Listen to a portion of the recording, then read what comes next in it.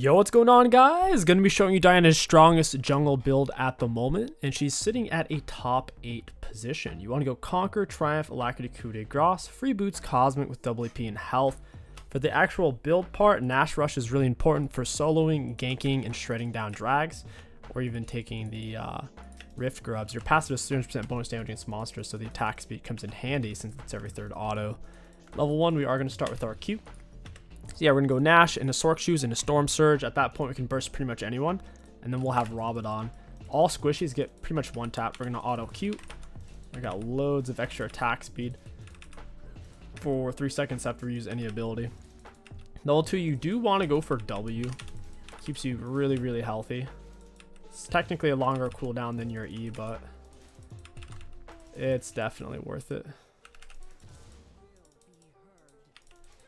This red buff just won't die, Willy. We're going to wait till our attack speed runs out, and then we'll use our W. This is most important at level 2. Because at level 3, you can basically permacycle your abilities to keep your attack speed up right here. Blessing of the Lunari. And then we'll continue to full clear. Diana's not a very good invader. She has bad defensive mobility because she has to have an enemy to jump to. You don't really see her invade too much. Plus her all-in solo potential isn't that good. Like against a Lee Sin, a Warwick, I mean a Volibear, you're gonna get crushed. She's mostly a clearer and a ganker. She does become good at soloing people, but that's more so as you scale. We used our E late. We put it on full cooldown. I must have missed it on the big one. That is unfortunate. That is a big reason on why you cannot do that. Your Q lasts for 3 seconds on them. You can consume it with your E, and it won't even put your E on cooldown. And if you mess it up, then you'll be sad. So here, for example, we hit him with a Q. You can see it right here. It's gonna when it's gonna end. If we E before it ends, then our E doesn't have a cooldown. But even with this mismanagement, we should still be able to do about a 317, nearly 317 full HP leashless clear. I'm pretty happy with that. Yeah, Karma's doable. We're gonna get her to QEW. My teammates are absolutely. Why do I have a Taric Trundle bot lane? What the heck? What's going on here? I didn't even realize I didn't check my teammates. Was not expecting that. They were not ready for that gank at all, though, I'll tell you.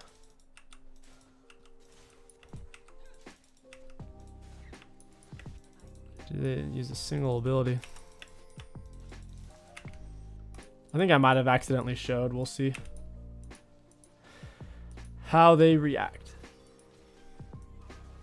I'm not going to go bot, though. It seems like a waste of time to me. We'll go ahead and pick up Recurve Bow. Pick up Oracles and head out. I guess we can pick up Glowing Moat. We're going to continue to full clear. Once we're 6, we can do something bot side.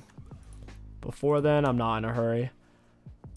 Trundle and Taric have decent CS. They probably know what they're doing besides the fact that they didn't follow my gank. They have okay health for now.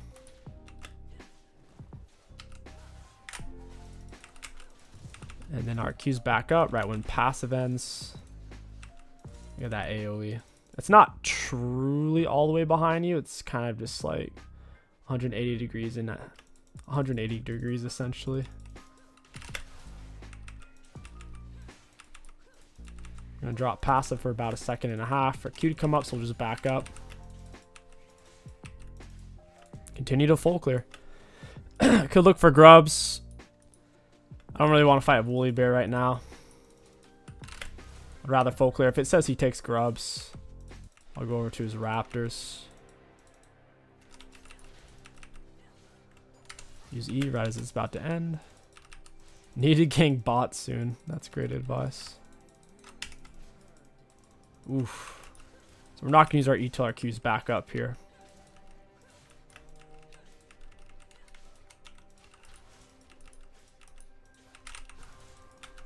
Guess we could gank bot. Apparently he didn't have Pillar. Who's saving that for next game. Not sure why he wouldn't have that.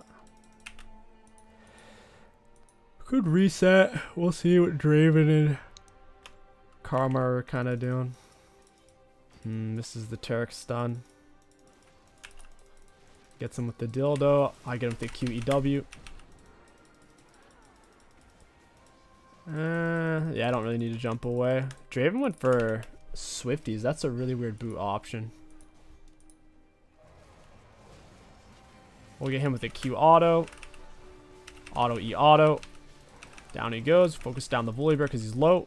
They had no idea I was there. Auto Q auto. We'll save E. Alright, not bad. We're maxed out on Conqueror there.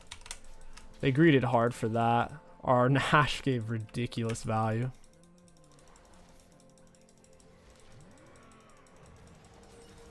Alright, we get with the QEW. Beautiful. Tark tanks. Yeah, that is an extremely decisive outcome. They lose so many minions. And we got some plates. 2 plates, 3 kills. They lose a wave or 2. The outcome couldn't have been much better than that. It all came from Draven already being low, having used sums. It was hard for him to kite me out at that point. Go ahead and pick up Blasting Ball and Fiendish. If I could afford Dark Soul, I'd buy it, but I can't. I think bot flash is something like 1130 for Draven at least. They're kind of easy for me to gank. If someone has a displacement, Thresh Flay, Thresh Hook, Blitz Knockup, Trist Art, it can be kind of hard to gank with Diana because her dash is still a dash. It can be cancelled since all they have is a snare on the Karma. Or I guess Draven technically can cancel my dash, but he's got to really time that well. We hit level 6 pre 8-minute mark. That's decent for jungle. You really want to try to hit it before 8-minute mark. I don't want to have to flash for this. I can hook it around a corner. Flash QEW. Walk him down. I still have my R. Nice. Garen silence. That's brutal. I have 100% KP right now. Kind of want to pull these guys together. Yeah, that's better. So we see the Moonlight's about to fade on him because we have him left clicked and we can see up here.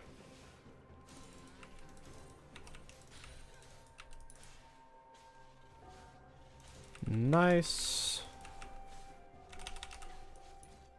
And we see it's about to fade. We'll use E. Keep our attack speed up.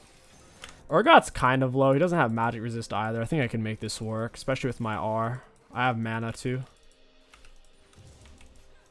Wow, that was a good little dodge he had there. His damage is kind of high. Damage is very decent. Bro, how is that missing? His hitbox is so much smaller than it looks. It's curving right around him. Seeing on Nash, might as well reset for drag. We'll go ahead and pick up a Dark Soul, then we'll go for tier 2 boots after that. Can't afford a control ward. From here, it's tempting to just keep perma full clear gank, full clear gank, full clear gank. You have to look away from that though. So for example, if my R is up, do we really want to be full clearing for 30-40 seconds and then ganking? Nah, we want to kind of look for the gank now if it makes sense. Maybe go for the drag. Oracles, it is warded. They react. I'll use W. W, you don't have to stand still or cancel an auto to cast, so it's really good for just breaking a ward.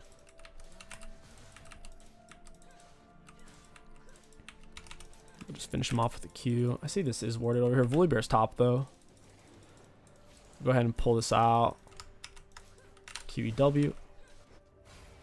Run, Garen, run. He's got Phase Rush. He's chilling. Phase Rush Garen's so freaking good. Auto E auto. He's kind of like an auto reset. We're just making sure to use it before the Moonlight fades. Nice. And we'll take his bot side camps. This is really the only time you invade on Diana is when you know the enemy jungler isn't there for the most part.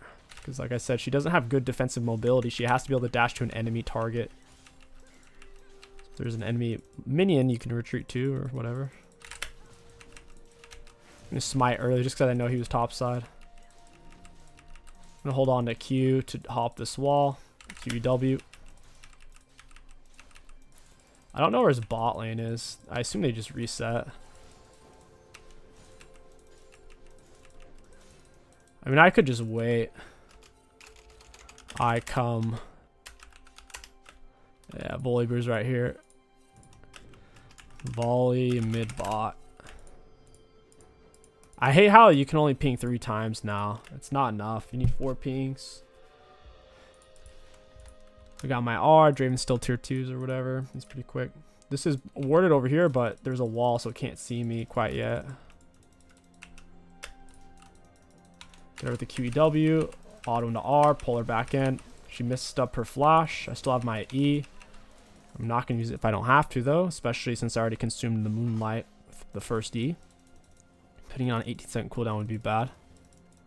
Hey, Draven. We're going to get with the QEW. Oof, couldn't connect. He's moving too quick. That Trundle W looks like a GPR. That's way too similar. Time to back. I don't need to stay for this. I can pick up Sork Shoes. I can pick up Amp Tome. It's a pretty good back. Plus, I have a full clear. Volibear was pathing towards top side, so I'll go to my top side jungle. I know I can solo him, particularly since I'm ahead. Diana's really strong first item power spike. Stronger than most champions. So we want to have that opportunity to defend red, possibly kill him. He's kind of top side for sure. And we just keep clearing. You always want to be doing something. There's of course a farm preference on a champion like Diana because she clears so quickly to where, like, what am I gonna go do right now? Top and mid, there's nothing. I'd rather just hit all my camps. We see his Raptors are coming up. Yellow's 10 seconds or less. I mean, we could fight for grubs here if Taric roamed sooner, but he's so far away. By the time we get there, they're already gonna be gone. We just saw the Karma top. You can just QE over immediately. Q gives vision. You can skip Gromp. That's fine. Dash to the other side. And now we're going to consume these camps. I don't think this is worded. Karma's about to cross over for me. She's right here, right here. I don't know which way. Oh, right here.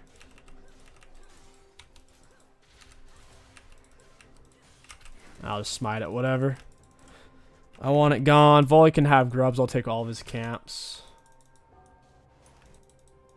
Their support playing top side made fighting on grubs not very worth it. Plus their top lane's ahead. A little bit of prio.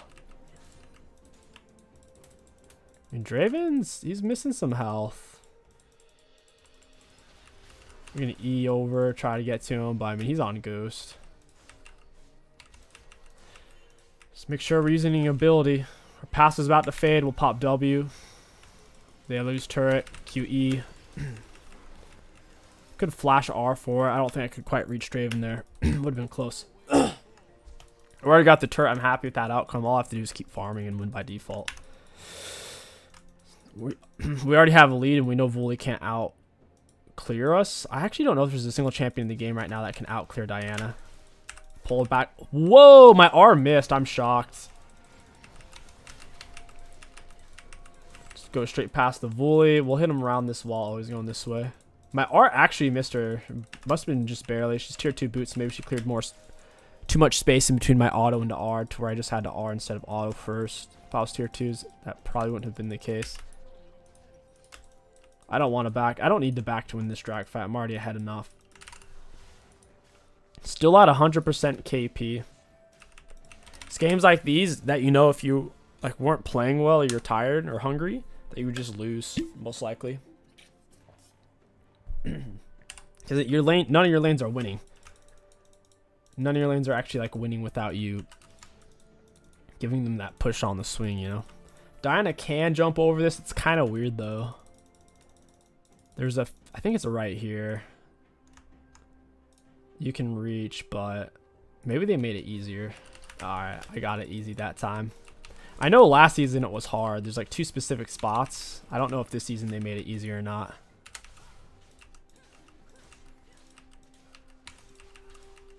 Chana wants to split. I don't blame him. Him and Taric have to be duo. Probably master players or high diamond players or something. Or who knows, maybe they're just a pair of goofballs. They're trying something and having a Diana, big boy Diana on their team's making it look good. Who knows? We're gonna QE on over. We'll use W right as pass is about to fade. I don't need to use Q. I can save it for this. And that's speed efficiency, man. This is the core reason why Diana jungle's so good right now. Clears 300% bonus damage on monsters probably needs to be tweaked down to 200%. Needs to be changed in some way. It's so QEW auto and it's gone. We'll take this since we're here.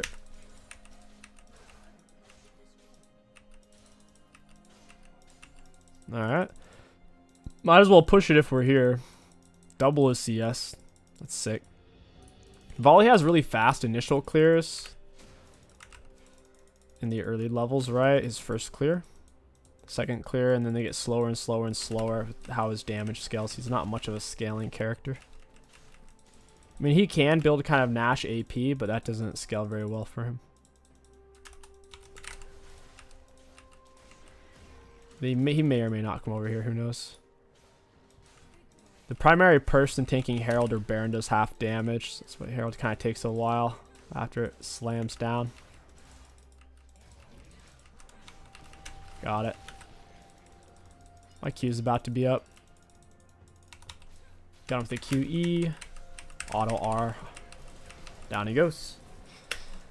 Full stack Conquer. We could lead into a bigger fight there if we really wanted to. Whenever you get a pick, it's typically a good time to lay Herald, because that's one less person to defend it.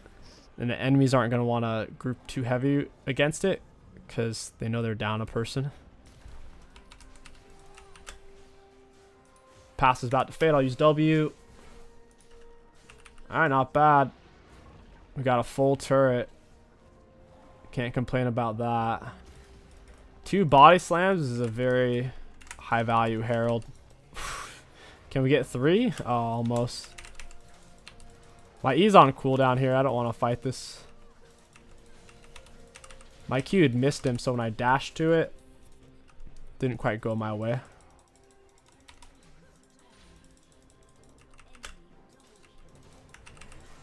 I got my W on or whatever. Oof, I need a... Oof. My flash was buffered. I literally hadn't clicked it, but I clicked it while I was snared and it still went through. Maybe if I pressed S, that would have canceled it. Well played to them. They got me. 2 shutdowns and we didn't even get the inhibitor. That's pretty bad. Go Storm Surge. I'll go Rabadon. 1,000 gold for killing me. That's more than 3 kills worth of gold. Wild. Looking for a control word. Go Krugs. Red Wraps. Full clear down into Drakbite. Suppose we're looking for Draven. Orgoth's getting pretty fed. In fact, I think their team has more gold than our team has now after they got all those bounties. Because none of us have a bounty gold on our head, and they do. That means they have more. It doesn't really count for the drags, though. Drags are pretty useful. I like the Hextech drag when I'm on an on-hit auto champ like Yi or Diana. It feels good having 5%, especially if you can get 3 of these drags. 15% extra attack speed's kind of cool. The speed. The faster we kill them, the faster they spawn in. Because they just come up one after another, just like how we did it. So it takes you 40 seconds to clear it versus 20 seconds. That's a big difference. Kind of compounds.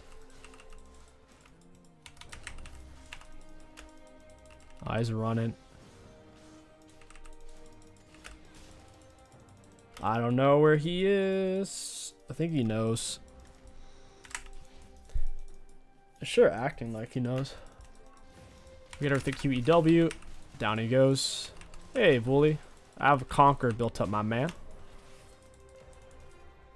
Got me with the echo slow there. That sucks. Karma didn't get a ward down before she died. That's good.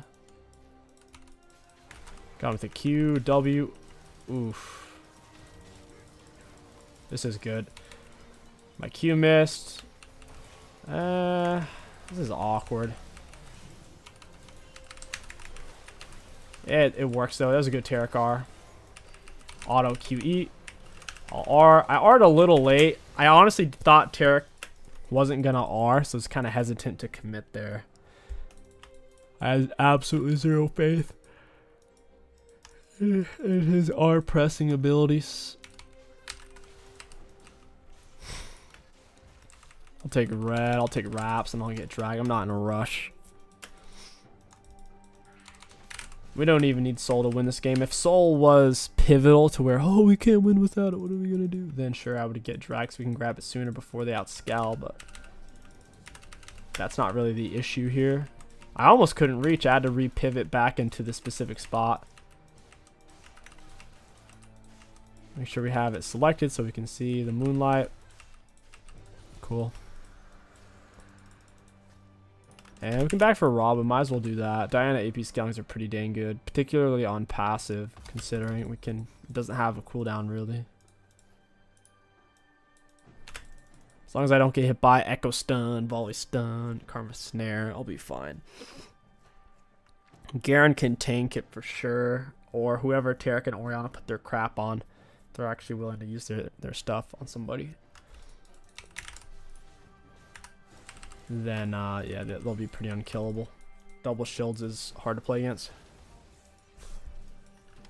Orianna phase rushes away. Draven Ghost gets a good knock on her. Oh, that sucks. Got a ward at least. Ooh, I can dash to this, dash to him. It didn't give it to me. That's interesting. My Q must have missed it, because even if you arrive before your Q does, it still refreshes it. Down goes Urgot. We should just Baron off that. I mean, it's 4v4. How are we going to force an end? They have defender's advantage. They're not going to want to step up since we're ahead. And we're only up 4 kills. It's funny. That shield. Good grief. That's why you go green jungle item on Diana. Green jungle item plus Diana W is kind of silly.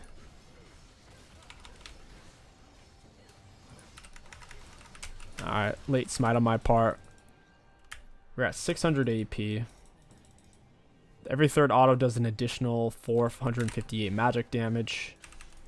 Q's doing 624. W's doing up to 525. And shielding for 600. So technically is a bigger shield than it is damage. E's 454. E does more damage than I thought it did. It's not even maxed yet.